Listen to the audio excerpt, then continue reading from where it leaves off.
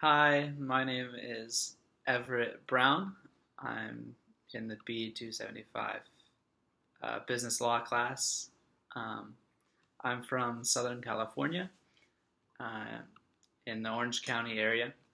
I am a junior in school, and my major is business management finance with an emphasis in finance.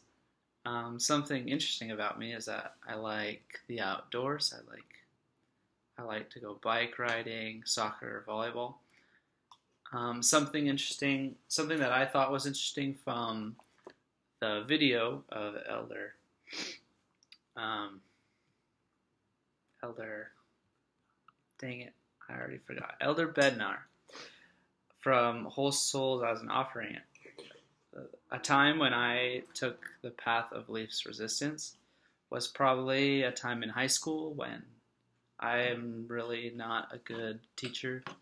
I'm not, I'm not a really good learner, an English learner. I really hate English class. So I decided not to take a advanced placement class knowing that the teacher was really hard. Like um, Elder Bednar said in his video, where we would just take the path of least resistance and so it'd be easier. And a time when I was faithful and confident, or would be a time, well, I would say right now in my career at BYU Idaho, because I try to have a balance of my spiritual development as well as my classwork and academic pursuits. Um, I think it's interesting what Elder Bednar talked about when he talked about taking classes to get an easy A, or take a teacher that you'll don't take a class that with a teacher that you don't think you'll do better in, or that he'd be a harder teacher.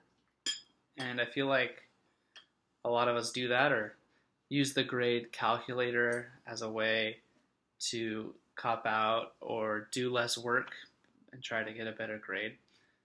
But I agree with what he taught us about how it's a period of development, and that we need to just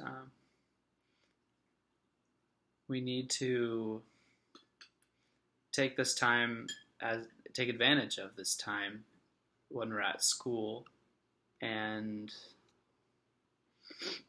and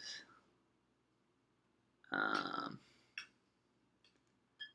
just take advantage of our learning opportunities and not cop out. Like you said, it's buying a nice car without the engine. We need to buy the engine um, so that we can learn how to use what we learned in college for after. Thanks.